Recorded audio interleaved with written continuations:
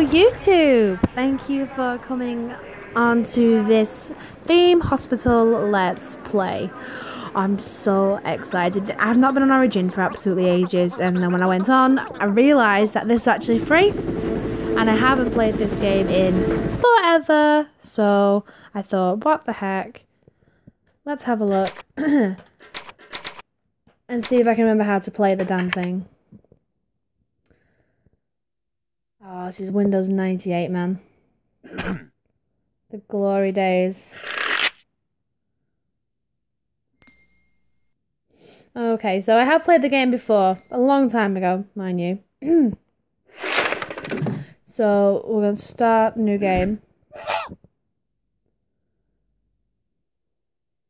So obviously, if you're a big fan of Theme Hospital, you'll know there's 3 difficulty settings. You've got easy, which is junior, medium, doctor, and hard consultant. I don't think I'm consultant worthy. I'll be honest, I never really got a lot far in this game, so we'll stick to medium. It's not my first game, so I'm going to stick to no. We'll keep on high resolution. Sorry, high resolution, yeah, so no. Okay, fantastic. Oh, do you know, there is a cheat on this where apparently you can pick any level. But don't ask me what it is because I don't know. Okay. Oh, here we go. Welcome to your first hospital. Get the place up and running by placing a reception desk, building a GP's office, and hiring a receptionist and doctor. Then wait for some business to come along. It's a good idea to build a psychiatry department and hire a doctor with psychiatric qualifications. A pharmacist and a nurse are also essential for curing your patients. Watch out for real cases of blow to your head. An inflation room will soon sort those out. You'll be looking to cure 10 people and make sure your reputation doesn't drop below 200. Okay, so easiest level out of everything. Give me 1 second. So I was always remembered to told you to turn the speed right down because it gives you a lot of time. So if you check out the hospital, so it's actually one of the biggest hospitals that you actually get, and you don't use all the size. I think I've only ever used half of this before. So let's get started. Actually, put that music back on, but just turn it down a little bit. There we go. Okay. So, you just basically set out and start off with the basics. So they do say that the doctors like to have big rooms with lots of windows. So, I literally just put everything in that you can. Desk. Oh, filing cabinet, chair. And I like it when it's hot. Not hot, but they don't like being cold. So put one there, put one there, put one there, and bingo there. Sorted. So that's one room.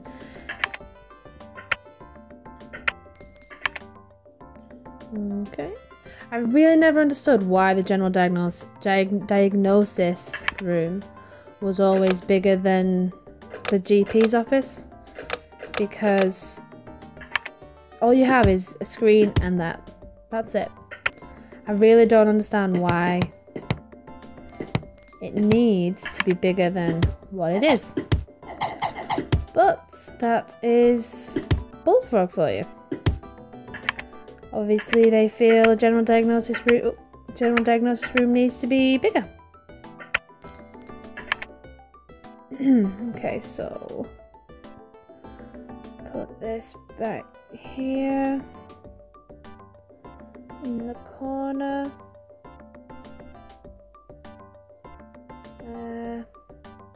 We'll put it here on the side of that then.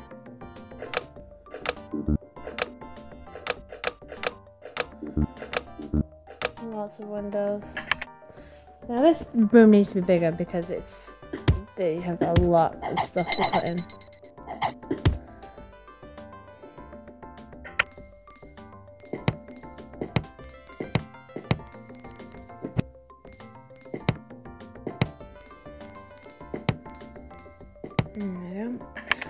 So when it comes to fire extinguishers, you don't really need them at the minute until you place your inflation clinic, because you need them next to the machinery.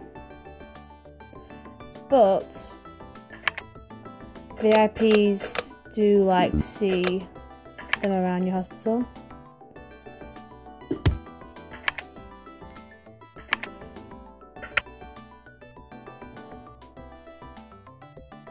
We'll pop it out. We don't have to get a doctor for it just yet, but we'll put it out there ready. So at least it's more or less. There we go!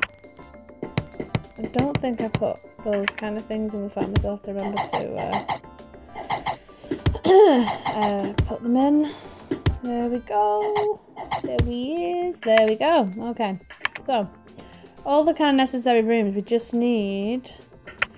You can put a ward in, but they don't really use it.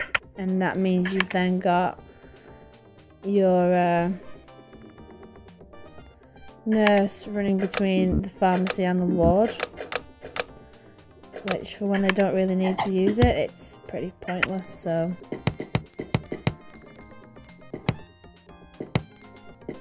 there we go.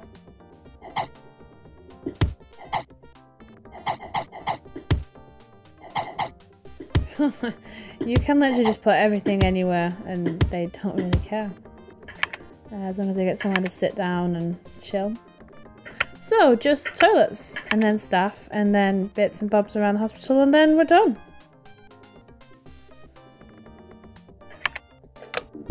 Not that I envision we'll be having a lot of patients to use the toilets, but you never know. 1, 2, 3, 4, 5, 6, 7.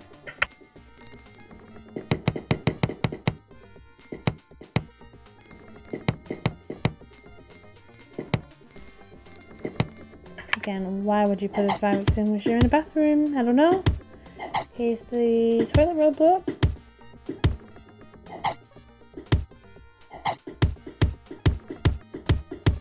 There we go. There we go. Lovely. So that's everything set out. We just need a reception desk. You want loads of benches, so about 20. About 5, 6 drink machines. Oh, a few of them. Got a lot of radiators. I always thought when I played the game that you didn't need that many radiators, but I always ended up turning up the heating, which cost me a lot more money. So it's actually cheaper to get more radiators to put around the hospital than it is to if you put a radiator near a bench, then they'll be super happy with you. I've never had complaints about it yet, so happy days.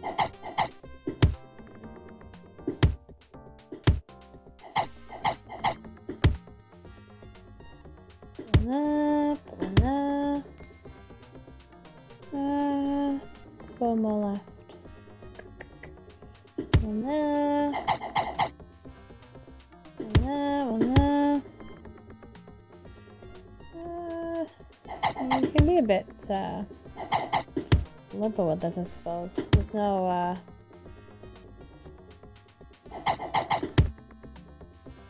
no right or wrong place with these kind of things. You just gotta place them, especially in this level, because it's more or less the easiest kind of level that's available at the minute. I suppose it's best to it's a good way to practice like your management skills, really, because you know the placement at the minute is really easy. You've got all the room. You just you know, why can't I go there? It's the stupidest. I'm gonna put it there. We go. So yeah, I'm saying this isn't the hardest level. It's more or less the easiest level.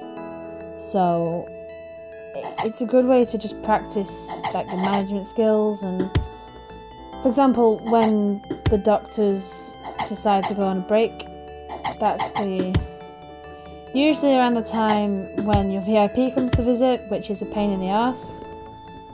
There's nothing you can do about it though, because they need a break. So you need to be able to manage which goes for break and which stays where they are and has to suffer a bit. Again, when I was a bit more of an amateur, I used to make the settings so they couldn't leave the room until I told them to. And I always used to get doctors like threatening to leave and wanting. I used to pay more money in bloody. That'll do. I used to pay more money in raises. There we go, that'll do. So just hiring staff and then we can open. So generally with staff, what you want to do is you want to hire the one with the highest green bar.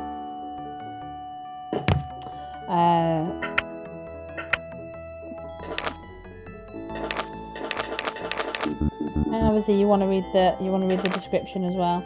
So anything with possible liability or abrasive, you know, you don't want. He's good, he's a psychiatrist as well, so we'll pop him in there. If you can find a consultant as well, even better, because they just literally work till they drop. Yeah, he's friendly. The good thing is doing this level as well, and it's really good for your management skills as well, is... See, we'll have to wait till February. This is good, you get staff every single month. That's why I would always suggest to put it on slow, because it gives you a chance to build all your rooms. I'm going to remember that.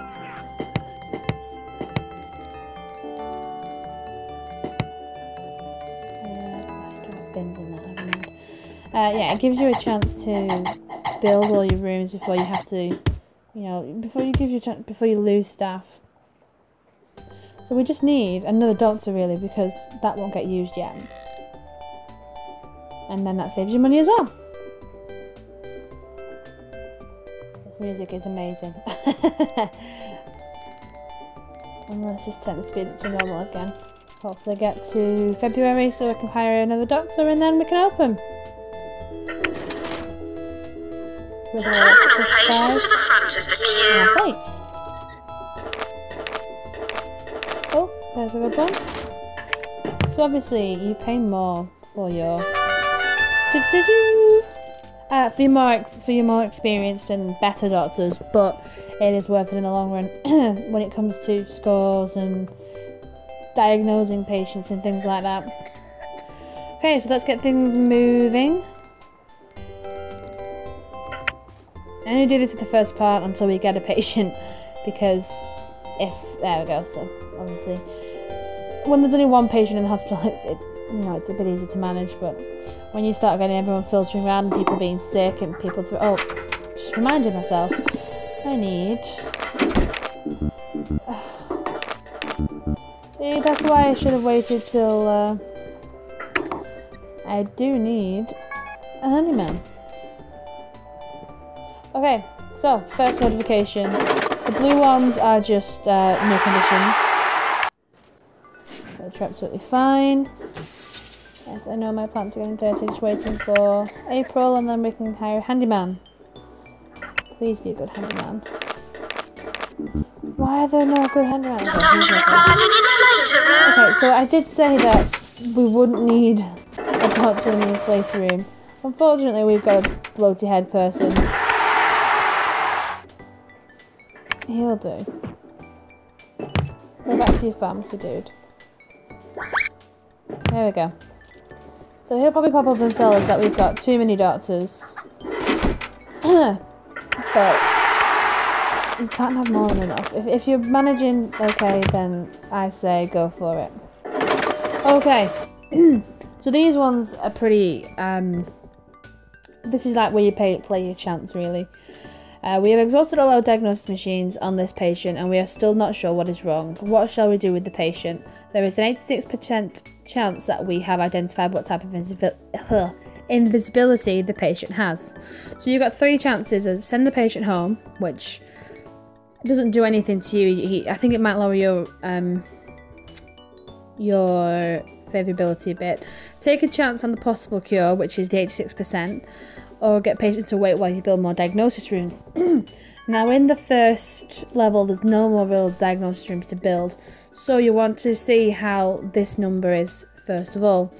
Now 86% is quite a high percentage, so I would take a chance, but anything below 70 I really wouldn't risk. So heat piles, that's just pharmaceutical drug. So I think we may have cured him. Don't see him. Okay, so we're starting to get a bit busy now, so I'm just gonna turn the speed down to normal. There we go. TV personality. So this is the first condition that we use a psychiatrist for, which as you can see is being treated for now, and it's just cured. Okay, so we got our first, well, we had our first, there it is, first staff complaint, and it's our nurse. She wants a raise of 36. Yeah, go ahead. And that doctor, 16. Yeah, he can have a raise, it's fine. So 46%. Again, it's an invisibility patient. I would not risk 46% at all, because, well, you don't want him to die. So, see, not killing people goes towards your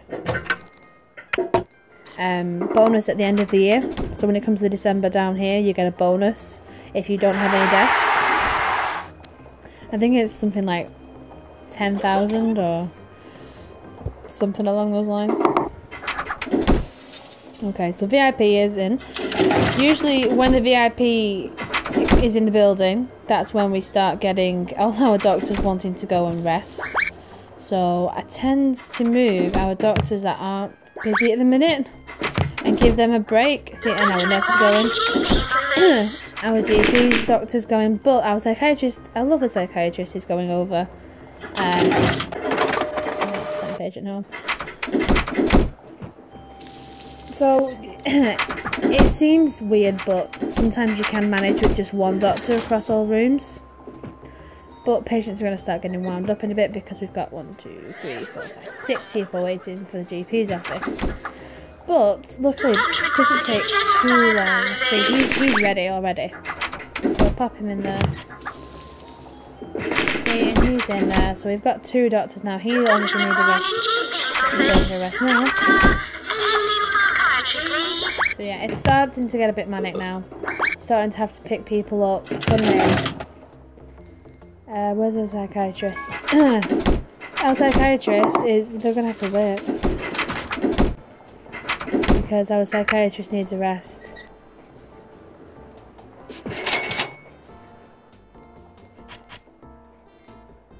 So this is the only thing with hiring one psychiatrist.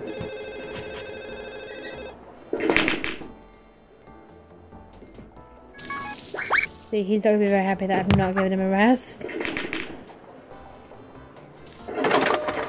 Okay, so telegram. After visiting your hospital, the mayor of Greater Trumpton remarked, "That's a super hospital and I should know, I've been in a few.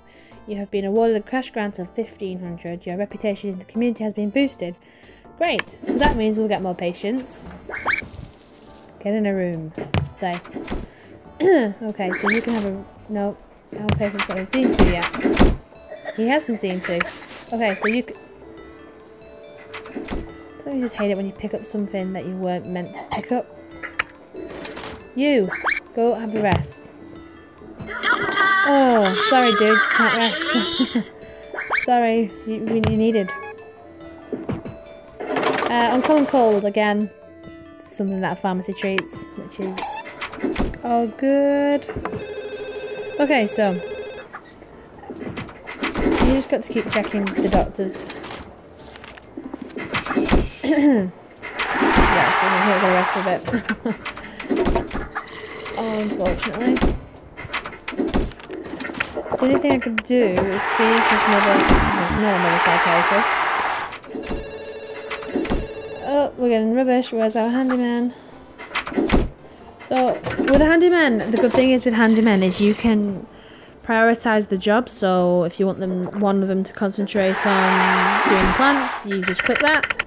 The bar goes up and they concentrate on doing the plants.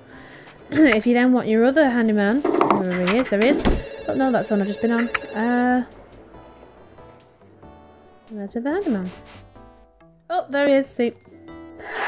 Want him to concentrate on cleaning out the rubbish, you just turn that up and he'll do that.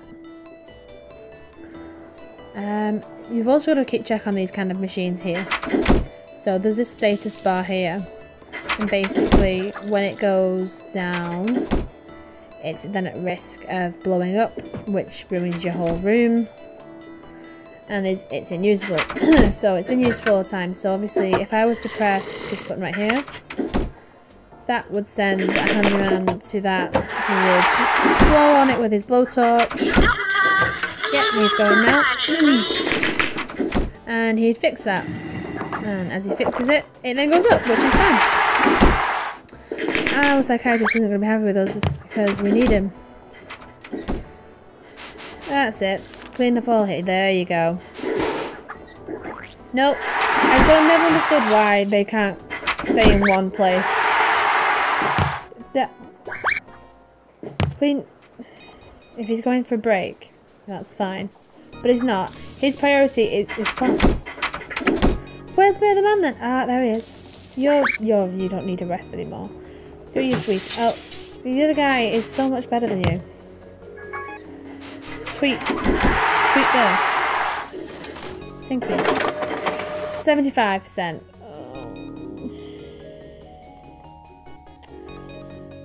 See, a part of me wants to risk it, and a part of me really doesn't because I really want that grant at the end of the year. No, we'll send you home because we're literally near the end of the year and I'm not risking your health on my grant. Okay, so you've nobody at the minute. You've just got a patient. Sorry, dude. You're okay. See, where's all our patients gone? They've all kind of disappeared.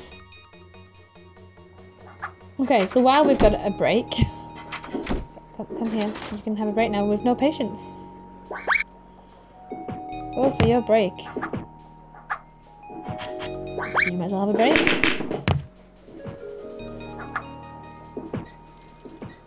You might as well have a break. And you might as well have a break. Everybody might as well have a break because there's nobody here. So, we'll need somebody soon though. I know you've been still... Yeah. She's coming, don't worry. She's been fully cured. Not cured, but yeah. Oh, see, end of year. So, I don't think I've ever not been on the Hall of Shame. I've never been off that. So I'm not the richest, but I've got the we've got the same salary. I've cured the most patients, so that's good. I've not had a death, which is great. I've had the least amount of visitors, which sucks. But I've got the total highest value, which is weird. So these are all the awards you get at the end of the year. So your hospital wins an award for building the best reputation during the last year, so I got the highest reputation. Having the most valuable hospital in the game, so I get more reputation. Inspectors note that your hospital is very clean. Clean hospitals are safe hospitals. Keep up the good work. More reputation. Please accept the Bullfrog Award for the highest reputation in the last year in any hospital. Enjoy it. You've earned it. Cash award again. So that's 6,000 up to there. The Life Goes On Corporation present you with a trophy for achieving no death whatsoever in the last year. 10,000 there. Wicked. And finally, your hospital has been awarded the Fizzy Biz Trophy for soft drink retailing and the recognition of the number of drinks sold in your hospital in the last year. Okay. So that's 1, 11, 13, 17 grand. That puts me over. Aha! There you go, see? There you go. Dear Anne-Marie, congratulations. We at the Ministry are very impressed by your hospital running abilities. You are certainly a golden girl in the health department. We think you'd prefer a slightly tougher job, though. You'd be paid a salary of $16,050, but the decision's up to you. Are you interested in working at Sleepy Hollow Hospital? Yes. Okay, guys, so I'll leave it here for now, and then we'll come back next time with Sleepy Hollow Hospital. Okay, guys, thanks a lot. rate, comment and subscribe. Thank you. Love you all. Bye.